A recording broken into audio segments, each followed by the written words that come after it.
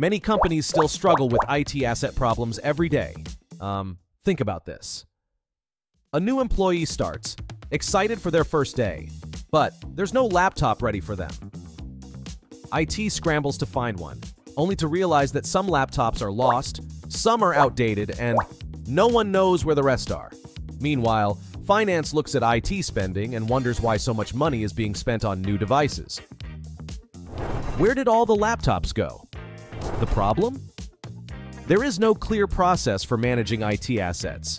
Businesses need a structured approach to track, maintain, and retire devices properly. This is Asset Lifecycle Management, or ALM. Asset Lifecycle Management is basically the life story of every IT asset, from the moment it's bought to the day it's retired. Every IT asset goes through 5 key stages. Planning, deciding what IT assets are needed. Procurement, buying and tracking the assets. Deployment, setting them up and assigning them to employees. Maintenance, keeping them secure and running smoothly. Disposition, retiring or recycling them when they're no longer useful. But wait, what exactly is an IT asset? If you're not sure, check out our last video in the description below.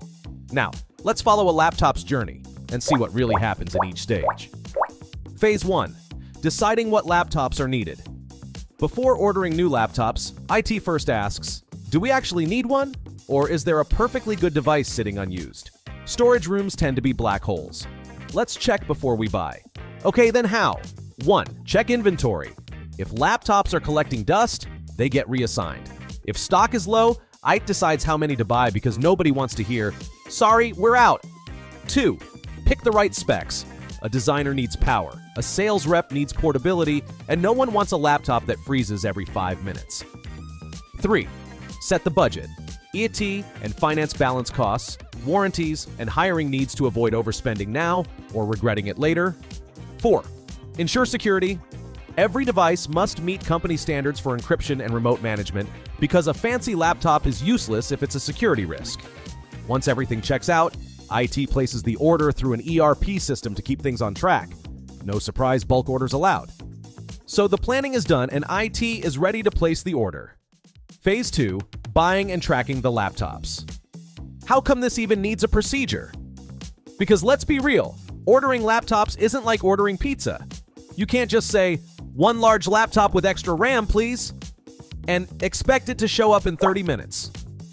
Instead, IT goes through a whole process to make sure the right devices are ordered, tracked, and actually delivered on time. Because let's not forget, shipments have a habit of getting lost in transit. What actually happens? Order placed.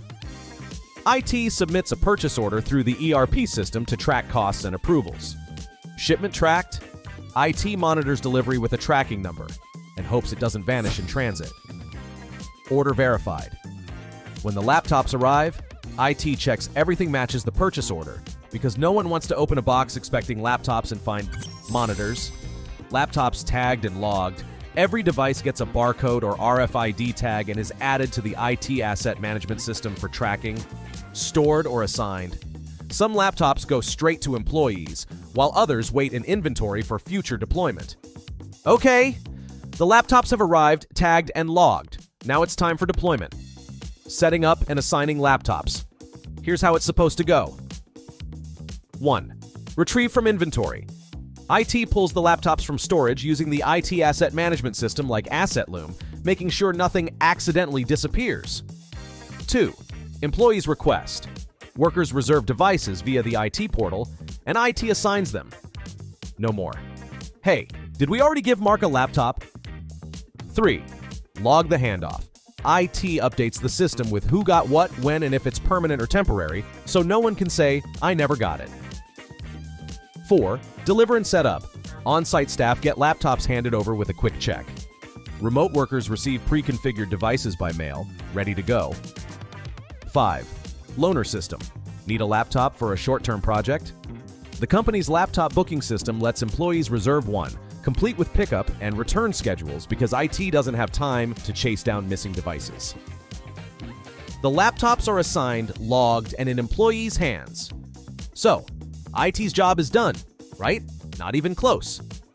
Because once a laptop is in use, things start happening, updates pile up, security patches get ignored, and someone, somewhere, is about to say, "It was working fine yesterday." Welcome to the maintenance phase, keeping laptops running smoothly. What IT does to keep laptops running: monitor performance. IT tracks battery health, storage, and system performance. If something's off, automated alerts notify IT before disaster strikes. Keep software updated.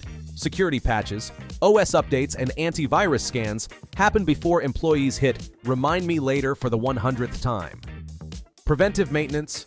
IT replaces batteries, upgrades storage, and fixes small issues before laptops crash mid-meeting. Remote troubleshooting. Most problems are fixed remotely because no one actually wants to bring their laptop to IT. Loaner devices. If a laptop needs repairs, IT provides a temporary replacement so no one's left scrambling. With regular maintenance, laptops last longer, perform better, and cause fewer IT headaches. Well, unless someone spills coffee all over their keyboard, and that's the problem for the next phase to resolve: securely retiring and recycling laptops. Now it's time to deal with the coffee-soaked laptop. But not every laptop meets its end in such a dramatic way. Some just become too slow to keep up. Others cost more to fix than to replace. And some, well, they just mysteriously disappear. Whatever the reason, the IT team has to handle it properly. Here's what happens next. Evaluate the laptop's condition. It checks if it can be repaired, reassigned, or replaced, or if it's just begging to retire. Securely wipe data. Before anything leaves the company, IT erases all sensitive information, so there's no risk of a data breach. Decide its fate. Refurbish and reassign. If it still works, clean it up and give it to someone else. Donate. Schools and nonprofits can always use working devices. Recycle. If it's beyond saving, dispose of it responsibly. Deactivate lost or stolen devices. Because yes, someone always loses a laptop. With proper disposition, businesses stay secure, reduce e-waste, and avoid that one storage closet full of ancient, unusable tech. And just like that, the laptop's journey is complete until it gets a new shipment, and the cycle starts all over again. Now you understand how ALM helps manage cloud resources efficiently. Let's recap the 5 key stages. Planning, figuring out what assets your business needs.